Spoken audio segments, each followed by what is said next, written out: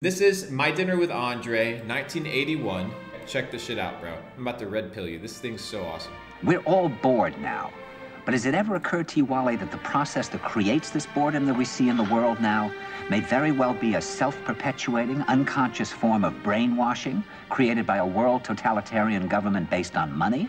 And that all of this is much more dangerous than one thinks? And it's not just a question of individual survival, Wally, but that somebody who's bored is asleep, and somebody who's asleep will not say no?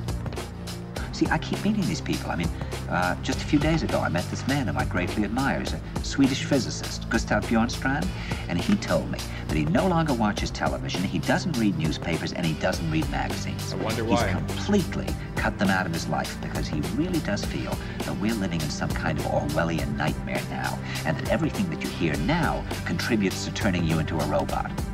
Bro, that was 19 fucking 81. Imagine today, bro.